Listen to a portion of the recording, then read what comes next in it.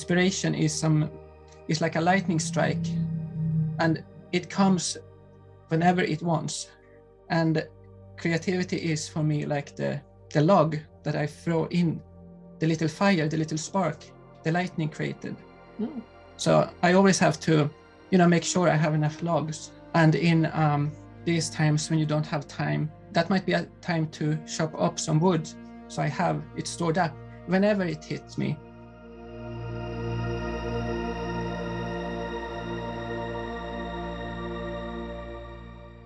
Because also, like, the hard part is to let this small fire burst from the lightning die out, because sometimes you have to let them die out because you don't have time, and you have to be wise and pick and choose. That's a little bit what creativity is for me. It's a little bit of a work, but the reward of it is also inspiration.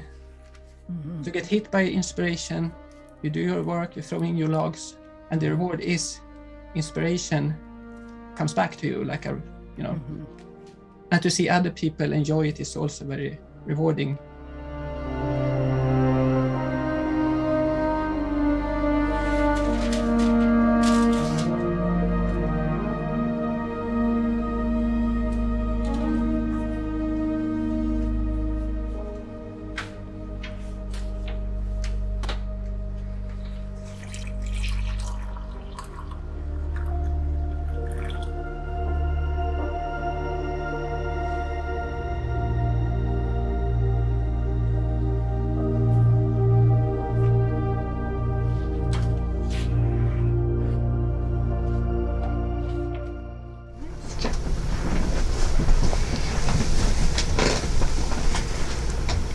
Nice to be here. Yeah. Greetings and welcome back to Cobweb Cottage. We would like to invite you to the Woodland Library art studio, because I have some new art prints that I would like to show you, and even some new original artwork. We also can't wait to show you some creative projects that we were a part of recently, and we'll talk about that a little later on. And we also want to talk about a little bit from our hearts about how to stay inspired when you're not feeling so creative and when you're just feeling a little run down in life. So we thought that was something we wanted to talk about too in this video.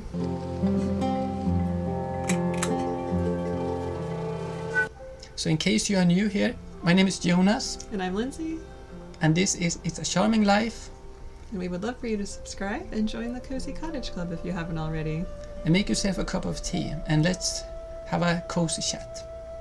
Cheers!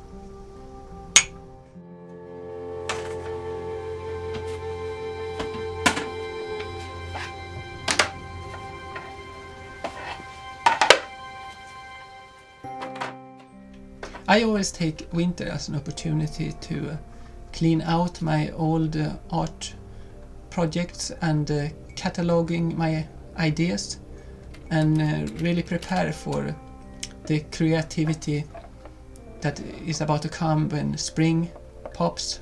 And I find it very refreshing and healthy to once in a while just clean out and go through old art projects and maybe retire some of them. Because living in a small space, it can be very overwhelming sometimes, especially if you are in the creative field of work.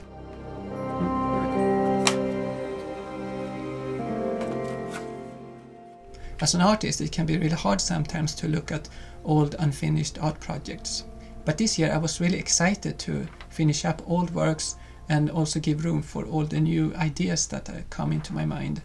But living as an artist, you always have to be ready to jump on the unexpected opportunities that comes your way.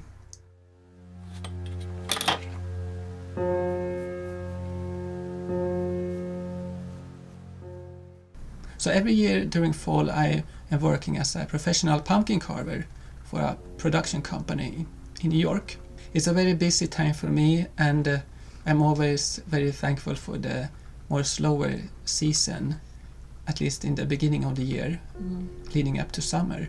But this year I got unexpectedly contacted by them, and they wanted to have me on board for the new Halloween event. Because every day is Halloween in Sleepy Hollow. Exactly.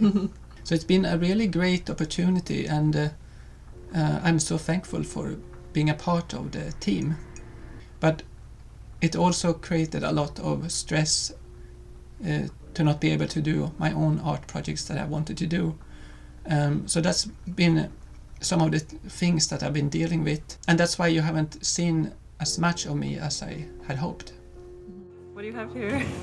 These are children.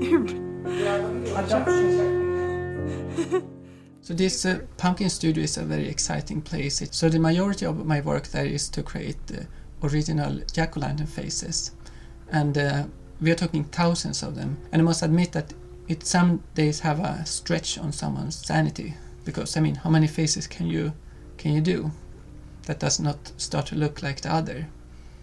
But it's been really fun, and I'm very grateful for this opportunity. It's a fun project to be a part of, and I'm so excited to share it with you later this fall. So I have to ask you, how do you come up with all the different faces? I don't understand how you could come home from the studio and tell me that you did a couple hundred different jack-o'-lantern faces. The key is sometimes to not think about it. It is to start. If you start with an eye, you make another eye, you make some expressions, and voila. Yeah. Actually, I feel like I go a lot about how I feel at the moment while carving it. So all different emotions and now personalities. when going through them and assemble like electricity in them, I recognize each face and can remember what mood you were in. Yeah, the mood, and like, oh, that day, this was when I was so tired. Oh, this was a Monday, a Monday face. It's quite fun. Mm-hmm. And I just want to mention that we have shared a lot of behind the scenes on Patreon. Like, they have seen a lot of pumpkin faces and funny content. Because a lot of very interesting things happen at the pumpkin studio sometimes. Yeah, and one day is not similar to the other. Mm-hmm. So, Lindsay, when I've been away on this project, what do you think has been the most challenging aspects of creating content? Well, it's been challenging because we're such a team. So yeah. Cottage team. The Cottage team. Everything we do with our videos is usually such a collaborative process that I was having to take on a little bit more of. Normally we're writing our scripts together and planning all the shots together, what we want to film, the stories we want to tell. So it's been a little challenging to keep the ball rolling with all of that when I've had to take a little bit more of that on. I don't know if you've noticed that our content has kind of shifted a little bit recently. I've been kind of coming to the forefront a little bit more in the videos lately, and it feels kind of weird sometimes. Well, because you're so beautiful. Oh, you're so sweet. And of course, our main priority is that we take time to be together as a couple and spend time together when the camera's not rolling and we're not talking about filming and projects. And now I got the opportunity to join you at the Pumpkin Studio. Yeah. So that is another curveball that came our way, but it's really fun. I've started to help out a little bit there. And as this project reaching an end, we needed some extra hands, and that's where you were the perfect choice. So now we are getting to work alongside each other again, but not at the cottage, at the Pumpkin Studio instead. Yeah, you just have to be ready to improvise and adapt our content around whatever opportunities are happening. Yeah, that's a part of being in the creative realm. Mm-hmm.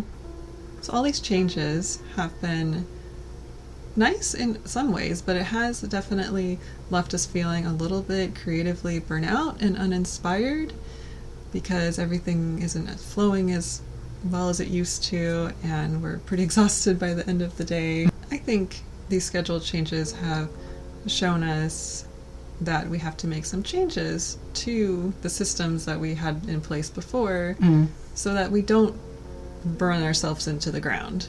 I think you and I are a bit of perfectionists, so we really put everything of ourselves into videos and artwork, but sometimes you just gotta be okay with how it is. One part of this sort of work is to sometimes just lose the control and be okay with it and just ride the wind a little.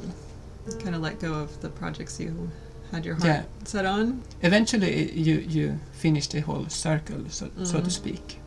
Of course, everyone wants complete control, but it can be a big learning curve to, and I feel you grow a little bit as an artist as well, to just put yourself in these situations. You realize that you're capable a little bit more of things you didn't realize before. Mm-hmm. And it does put your personal work into a new light.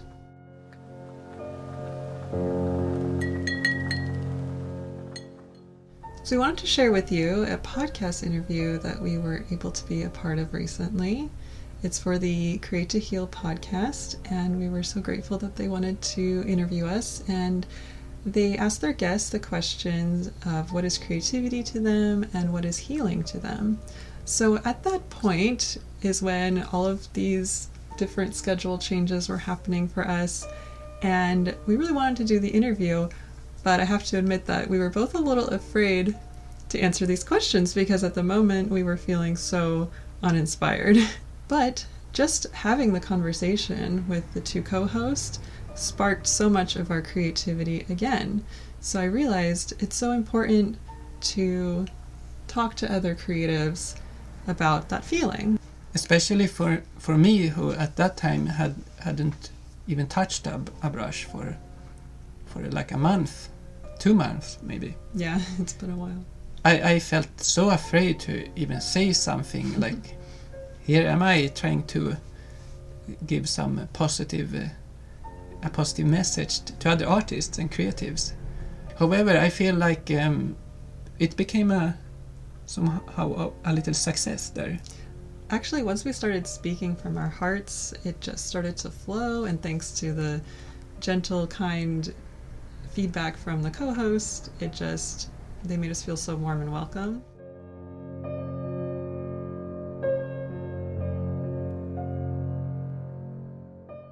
It's very natural to feel uninspired once in a while, and that doesn't mean that who you are have changed, or your purpose in life have changed. Definitely, a lot of the hard things in your life are what inspire your creativity the most sometimes, or they go hand in hand. That you really, as creative people, usually we're kind of doing self-therapy. I feel like, at least for me, I know I make our videos in a very relaxing way because I deal with a lot of anxiety myself. And for example, the pumpkin faces, maybe you carving faces of your inner frustration out, did that help you in some way? Sometimes it does, because it feels like I put all my, if I'm tired a morning, I make some kind of tired pumpkins, and I put my tiredness in the pumpkin. It's gonna be admired later when it's lit up. It will look amazing, hopefully, and people will get a spark of joy from it. So we thought it was important to mention that we get burnout sometimes, and the creativity doesn't always flow that well. But I found that just by having other people to talk to about it just helps so much. So that's why we wanted to open up here in case anyone else is feeling like that. We would love to hear how you keep sparking your creativity when things aren't going exactly how you want. And please feel free to listen to the podcast, the Create to Heal podcast.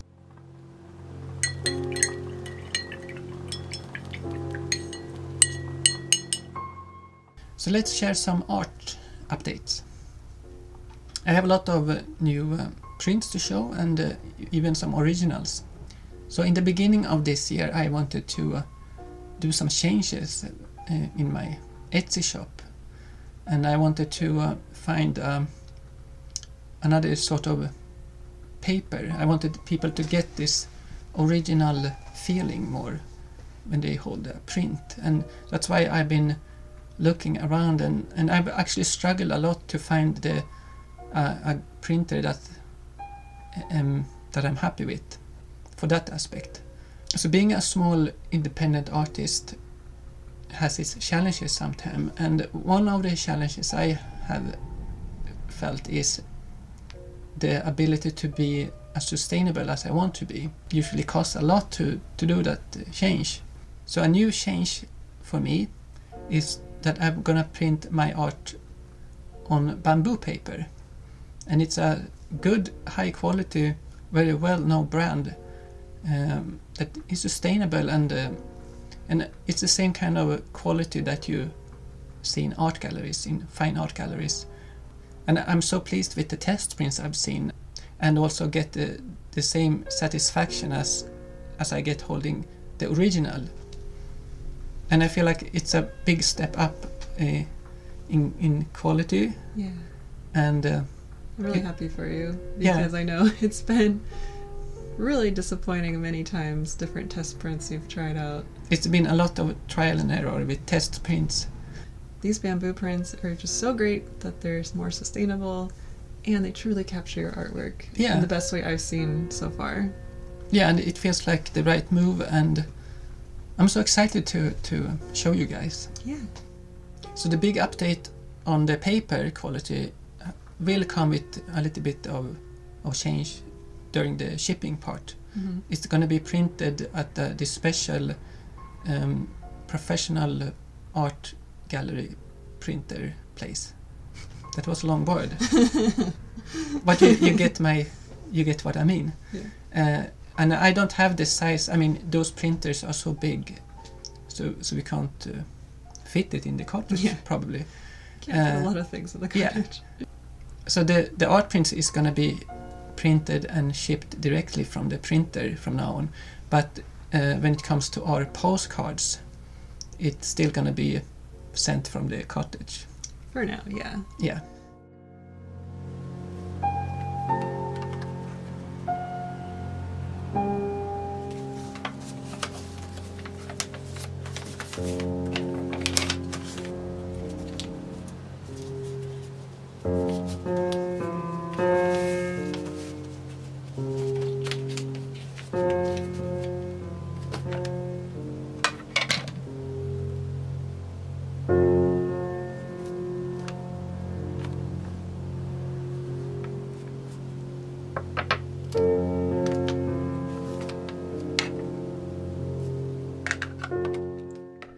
And when it comes to original artwork, I'm happy to announce that I have some new things coming up in my shop, in my original shop on the woodlandlibrary.com. It is tea bag dishes, and I'm so excited for these kind of hobbit holes. Yeah.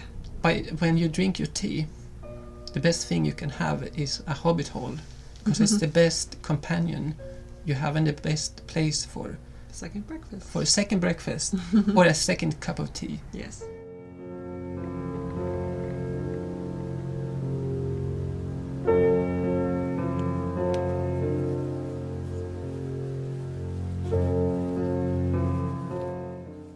And another original that I right now offer in my shop is this original painting of the owl in the bookshelf. And I think that's adorable combination, because you know, owls and books, I don't know any more perfect combination. Definitely. And it gives a very cottagey, cozy atmosphere that I love. Yeah.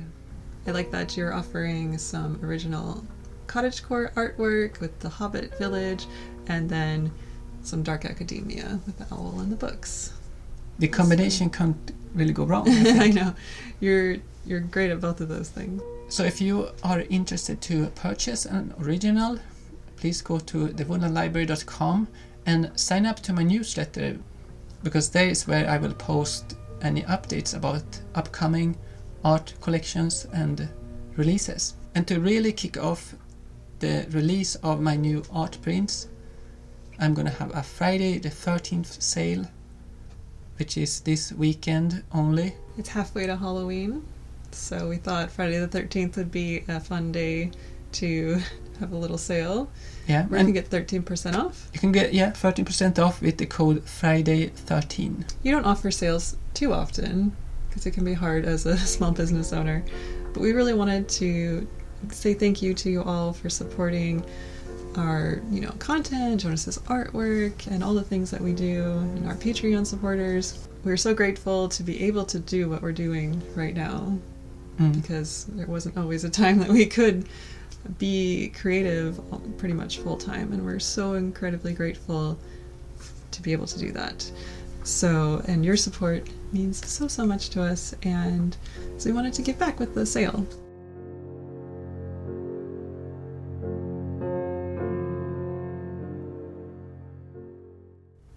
So to conclude this cozy chat with you all about creativity, we wanted to share one more cool project we got to be a part of, and that was with Create Magazine, who kindly reached out to us to do a little interview with. And I absolutely love the title they came up with of Creating a Charming Life with Lindsay and Jonas. Isn't that sweet? The magazine is made by artists for artists, a contemporary art magazine. And I really like how she started out at the beginning of the article. Have you ever wished you had more space, resources, or time to start living your dream? I believe at some point all of us use this excuse to procrastinate and wait for conditions to be perfect to truly live life to the fullest. And she goes on from there to say that that's kind of how she stumbled upon our YouTube channel, which led to this interview. That sounds like, to me, like a serendipity moment. Definitely.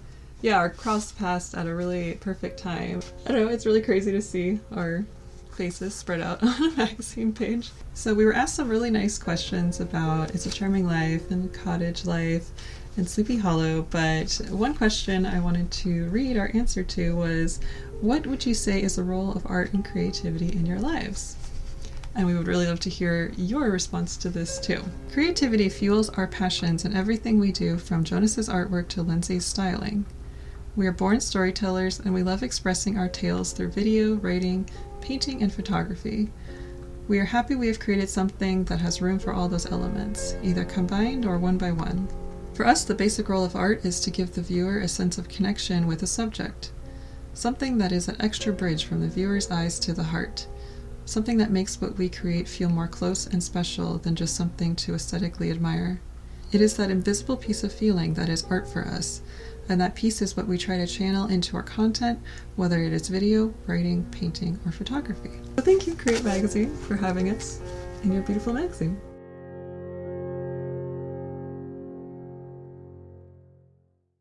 So thank you so much for staying with us and being a part of this cozy chat.